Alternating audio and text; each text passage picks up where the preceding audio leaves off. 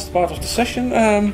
Thank you for allowing me to give this presentation, which will be slightly or very different from the ones you've seen before. And it's a presentation about erosion on archaeological site, and it reports on research we've been doing the last few years in the Netherlands on a series of test sites. And this research was in fact initiated because I've argued that if we want to protect archaeological sites and monitor and we assess the threat of modern land use to archaeological sites, we need to know how quickly the process goes. Or to put it in a negative way, if we cannot measure a change in an archaeological site within a generation, then it's not worth putting much effort into it. And then we have several sites in the Netherlands that are susceptible to erosion. It may sound surprising with such a flat country, but still it is the case.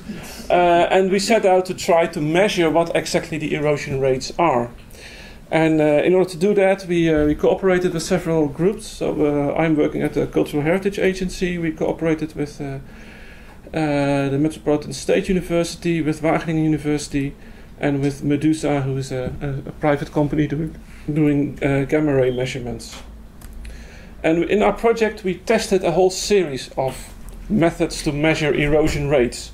And we started by comparing existing elevation measurements. We did coring to look at topsoil thicknesses and the presence of colluvium. Looked at mapped anthropogenic material at the surface. Looked at depth distribution. We used OSL dating. And traces, and we have also done a first pilot on the modeling, the processual modeling of erosion. What I'm going to present today is only these two, so the anthropogenic traces and OSL dating, and that's partly because those are the only methods that gave some result. Especially it was very disappointing that our comparison of the different LIDAR measurements did not give anything that you could use. So the Netherlands is not as flat as you think.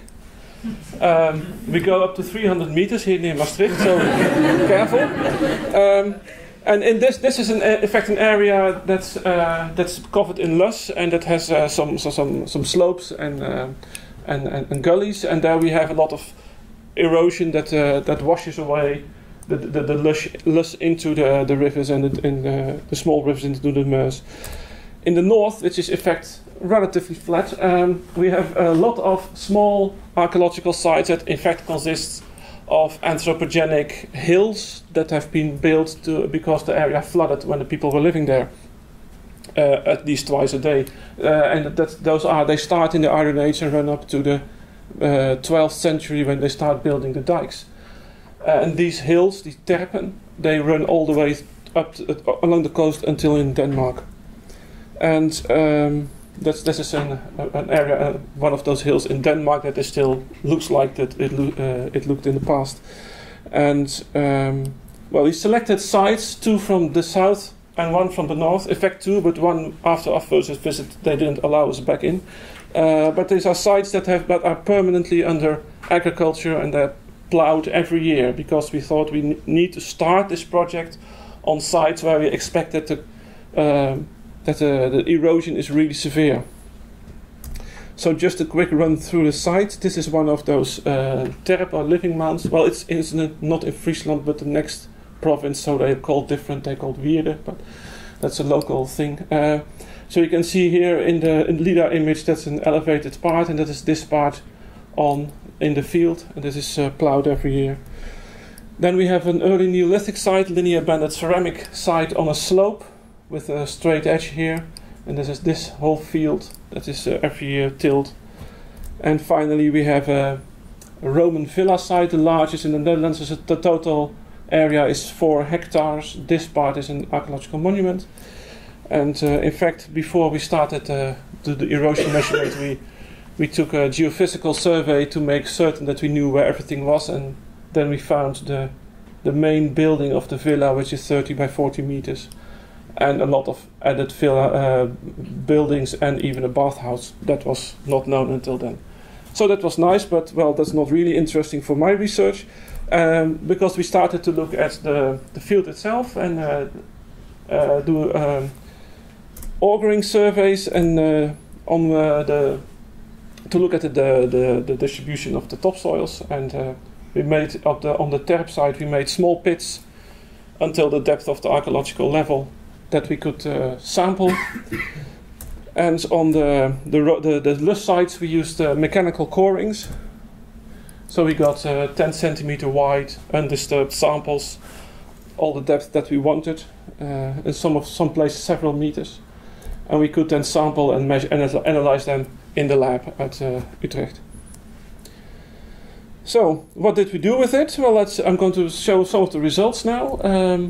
Well, I have to first explain a little bit, because we use two methods and we had to adapt both to suit our needs.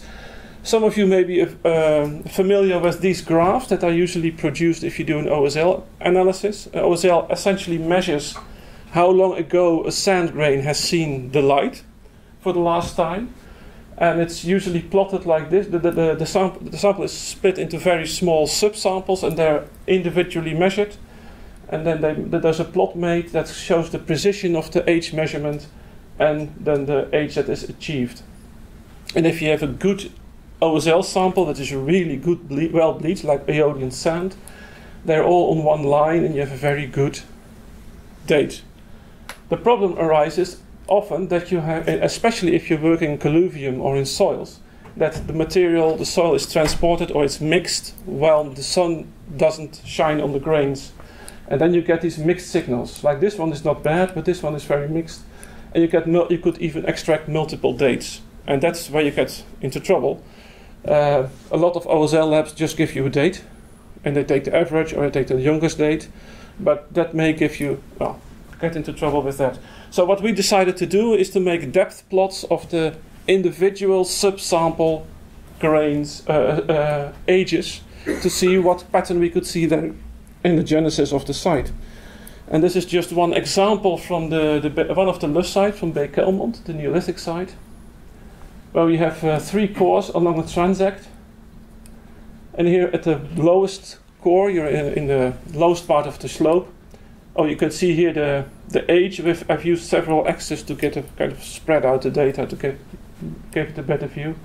And you can see here that you start with the typical 20 to 10,000, 20,000 year old loess deposition. And then suddenly in this sample you have ages that run from 60 to 1,000 years within one sample.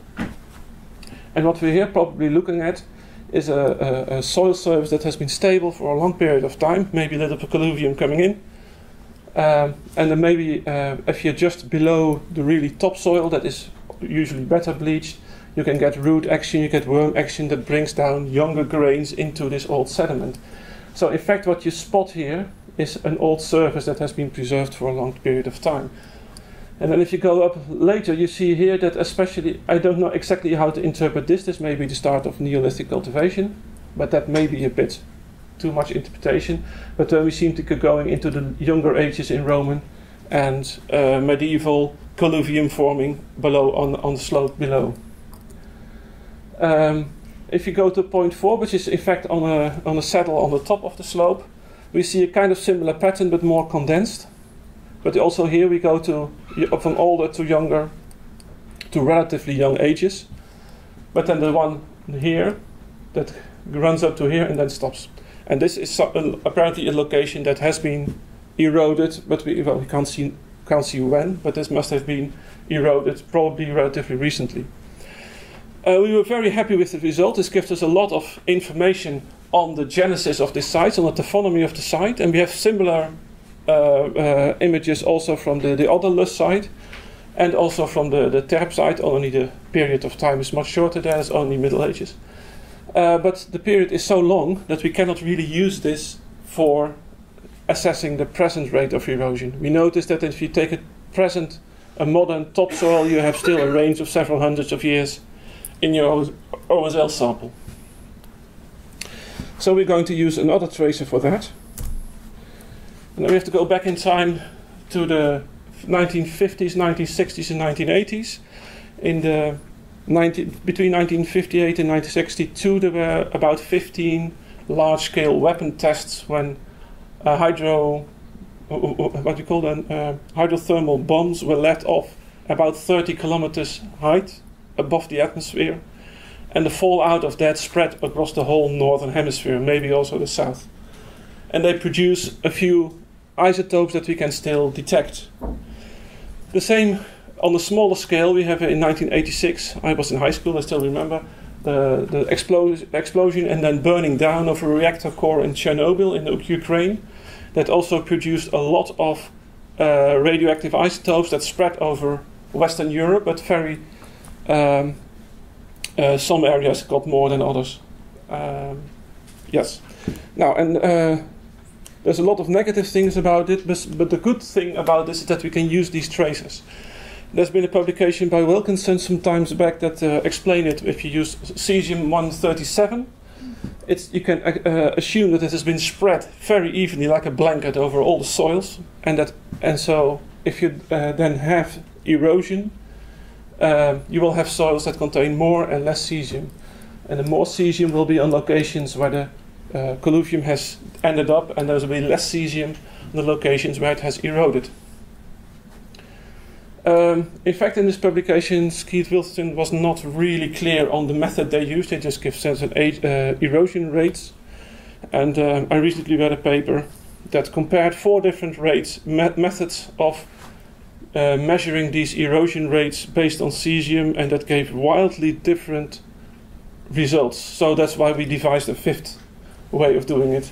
One of the problems that we have is that all these measurements, you have to measure the amount of cesium in the whole soil profile and then compare it to a reference site. And it will be very difficult in the Netherlands to find a reference site that you can be absolutely certain that has not been touched since 1980s or 1950s, whatever time period you're talking about.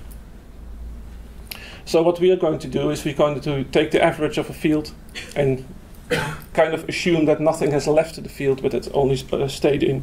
And this is slightly dangerous, but we're still going to do it. There's another thing, and that is something that I've never noticed in the paper, in the publications, that if you're dealing with tilled fields, there's quite a lot of difference whether the erosion happens in one go or whether it happens every year a little bit. And just to make an example of this, if you have 30 centimeter of erosion, so you lose the whole topsoil in one go, and you plough again, you have a new topsoil that's probably completely empty of all the traces. If you do it in two stages, like you lose 15 centimeters, then you plough again, and then you lose 15 centimeters, and you plough again, you end up with the same amount of erosion, but here you still have a quarter of the traces, because it's mixed in with the lower soil layers. So I had to make a calculation of how this works. This is a measure of how many traces are lost from a certain profile, and then depending on the amount of tillage events or erosion events, whatever you're going to look at, the outcome of the amount of erosion can be quite different, especially if you have lost a lot of these traces. So in our estimate, we're going to take the whole bandwidth and say something. Suppose that we're going to find 0.4, then we're going to take this whole range as an estimate of the erosion. And then there's another question is, are we looking at Chernobyl, which is about 30 years ago, or are we looking at isotopes from the hydroelectric bombs, or hydro bombs? Well, in fact, when we measured our cesium and plutonium, we were for the first time able to measure plutonium from these bombs in our topsoils. We see that they are very well correlated. There were 2 outliers that probably had an extra input from somewhere in cesium. And if we look at the plutonium isotopes themselves, which lie around 0.18, we now know that is typical for weapon-grade plutonium. And Chernobyl should have had something like 0.4. So we are looking at about all the erosion measurements that we're doing using these traces are for a period of about 50 or 60 years. Now, this is one of the profiles, in this case from the Roman villa site, and we see the cesium, we see the plutonium. We have done our measurements, and we have calculated that we're looking at an estimated erosion rate on this site of around 1 to 2 millimeter per year in the last 50 to 60 years. And if we look at all sites, we kind of find usually something like 2 millimeters, sometimes running up to 5 or 6 millimeters per year. So we were already very happy that we were able to measure some kind of erosion rate. We're not. If I would do it again, I would take more positions, because 3 in the field is very limited. But at least we have here some methods that we can actually use. So our conclusions: we can do erosion measurements but we have to tweak the methods to do it. So we can use the OSL datings, especially if you use the single aliquot method, and take these individual aliquots to look at the taphonomy of a site. We can use the fallout isotopes for the modern, of the last 50 years, erosion degradation processes. And we get then erosion rates of about 2 to 6 millimeters per year, which is, when you expand over longer periods, quite a substantial amount. One of the things that we are really still looking at is you can now predict the impact on archaeology. So how long can you continue having this erosion before you're going to seriously lose archaeological information? And that's, of course, depends very much on the depth of the site and the type of material and traces that are present there. And there's one thing that we want to have follow up in, and we're preparing that now, is that we started to realize that the solution of stopping erosion here is to put everything under grass. But the thing is that once you go from tilled field to grass, you'll increase incredibly your bioturbation. So we have to balance these things, and in some areas we may even think of putting grass on it, but then not manuring it or everything to just keep the bioturbation low.